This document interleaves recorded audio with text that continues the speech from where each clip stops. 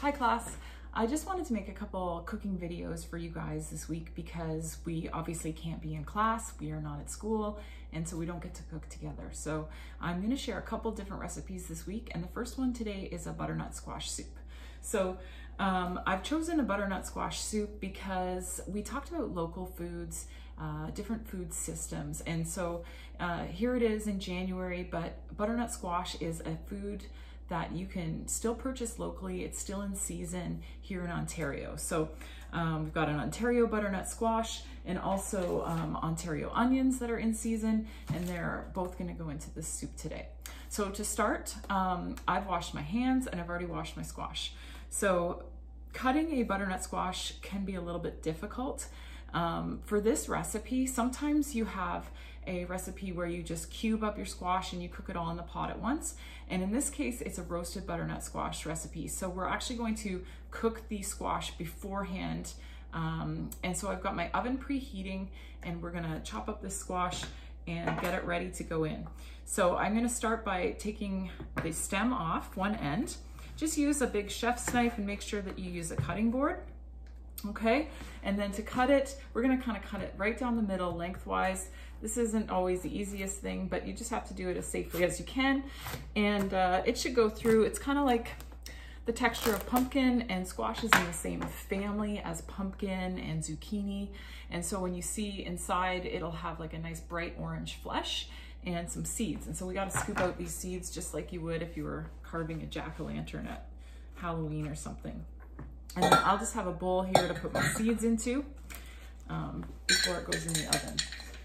And squash, I mean, this is something that's gonna be really healthy. Usually vegetables that have this bright orange color, they are really high in vitamin A. And so a serving of squash, a whole cup of squash, which you'd get in a serving of this soup, it'll have about, I would say over 100% of your daily requirement of vitamin A.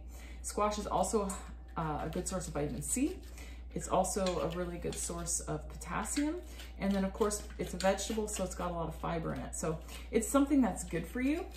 And it's a good way to eat your veggies, especially if you're not a huge vegetable fan. You know, getting your vegetables in soup is a nice way to do it. So we've got our squash. We've got it cut in half, taken the seeds out. Usually before I roast in the oven, I just put a little bit of olive oil on it and a sprinkle of salt. And then we're gonna cook it flesh side down, okay? So rub in a bit of oil on your squash and then just a little sprinkle of, you know, maybe some kosher salt, some sea salt, okay? And then face down onto a tray. So my cookie sheet I've just done with a bit of tin foil just for easier cleanup, because the squash, as it roasts, it might kind of caramelize onto your pan, and this is just an easier way to keep it clean. So like I said before, the oven is preheated to 400 degrees, and then I'm gonna cook that probably for at least a half an hour, maybe even 45 minutes. And then I'll come back and show you how to make the soup. Thanks. Hey guys, welcome back. The squash is all done. It's been nicely roasted in the oven. As you can see, it should sort of go kind of golden brown, and there's caramelization, which really adds to the flavor. That's why I like to roast the squash for this recipe instead of just cook it in the soup.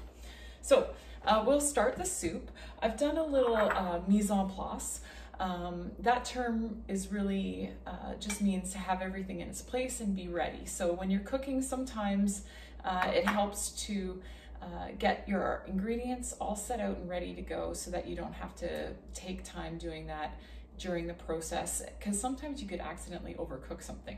But for me, I did it too because I'm making this video and you don't want to sit and watch me chop celery or chop an onion. So I've got my soup pot on the stove at about a medium heat. We're going to start by adding some olive oil, about a tablespoon. You don't really have to measure. It's not too important at this point. This is just to saute some of your veggies before we add our soup stock. So I'll start with onion, and I've just diced the onion. If you don't like onion, I'm going to say to add it anyway, because you're not really going to notice the texture of this onion, because The one thing about this soup is that we're going to puree it all with an immersion blender later, so you won't have chunks of onion or any other vegetables. So I'll put my onion in, and you just cook it for a minute or two on the stove top, and then we're gonna add some celery as well. And I think that this is a good way to start any soup. Even if I was making a chicken noodle soup today, I would start it exactly the same way. Saute some onions, add some celery before I add my soup stock. So once you make a lot of soup, you really kind of follow the same process every time, and it just becomes easier the more soups you make. I don't even use a recipe most of the time. However, I did type this one out, and it'll be in the description of the video, and I'll put it on our Brightspace page as well. So our onion's looking good. I just move that around with a wooden spoon, and I'm gonna add my celery as well. And again, just diced celery. I used about 2 stalks of celery there. It's about maybe half a cup of diced celery. So we want to get it so that the onion turns translucent. So you usually have to cook it for a couple of minutes. I can show you what it looks like so far, just to give you an idea. But again, probably around medium heat, because you don't want to burn or overcook this. So it's looking kind of nice. And the onion goes kind of like a slightly yellow translucent color, and that'll be how you know that it's ready. Some people add their spices at this point. I'm gonna wait until I add my squash and everything. So at this point, this is looking pretty good. Our next step will be to add some soup broth. I'm going to use a vegetable broth today, just because we'll make this vegetarian or vegan. Actually, this soup today will be vegan.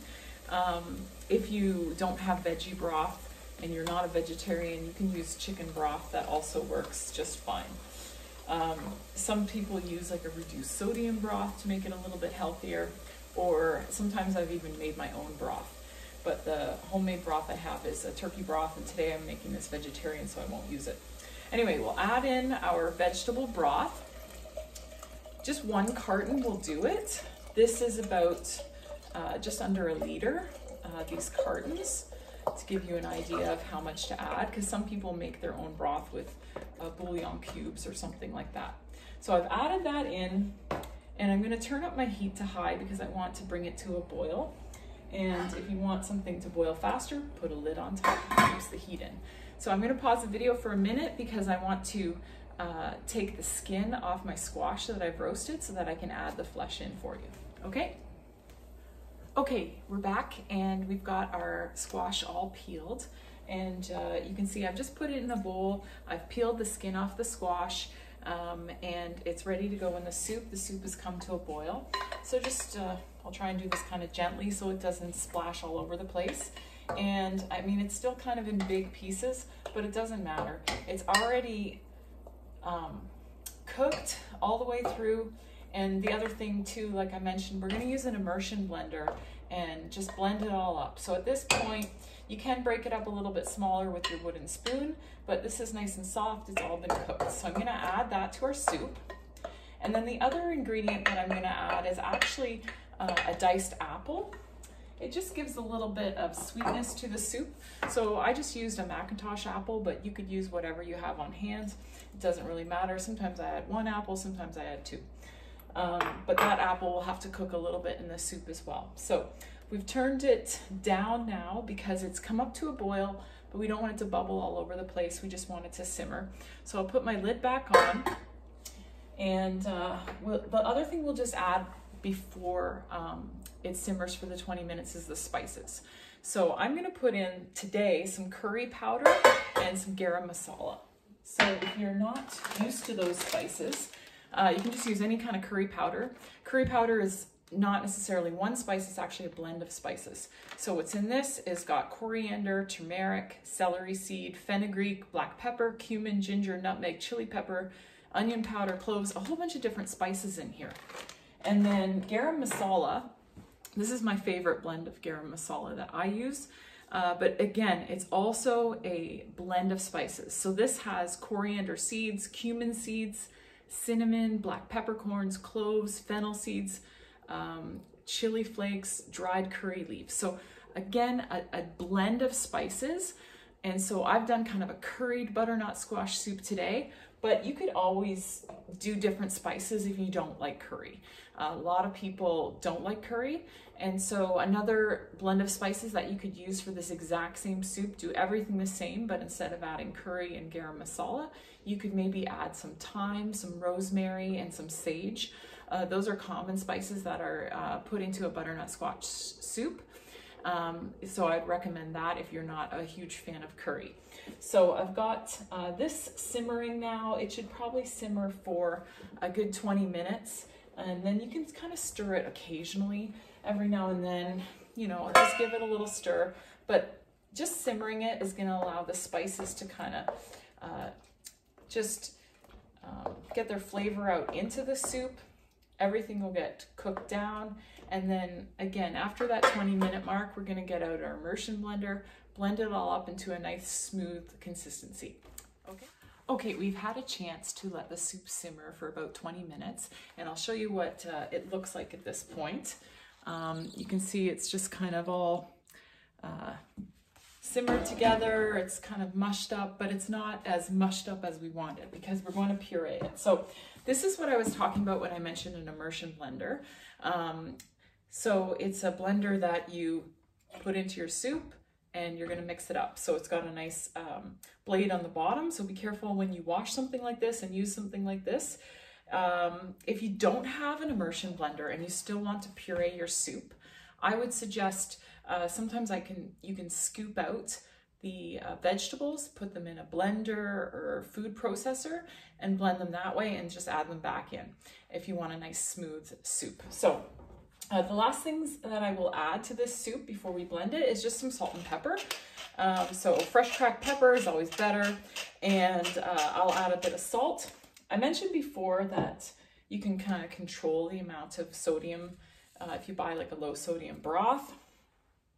Soup tends to have a bad reputation for being high in salt. So that's why I would say you can kind of use those herbs and spices to flavor your soup and add less salt. But I always just add some because you always want a little bit. It helps bring out those other flavors, and then taste it, and then you'll know if you need to add more or not. Okay, so I'll start to blend this, but as you'll hear in a second, it's very loud, but we'll just mix it around. And I will blend this off camera so that you don't have to sit and listen to this the whole time, and then I'll show you what it looks like as a final product. Okay, so our soup is all pureed, so it's nice and smooth consistency without chunks of vegetables in it. And you can do this if you made a sweet potato soup, a carrot ginger soup, maybe a homemade tomato soup. And then when you puree the vegetables, a lot of people tend to like it more, just especially if you're somebody who doesn't like the texture of chunks of vegetables in their soup. So the final product I'll attempt to kind of show you here, but I'll take some pictures and put them up. But you can see that it's nice and smooth.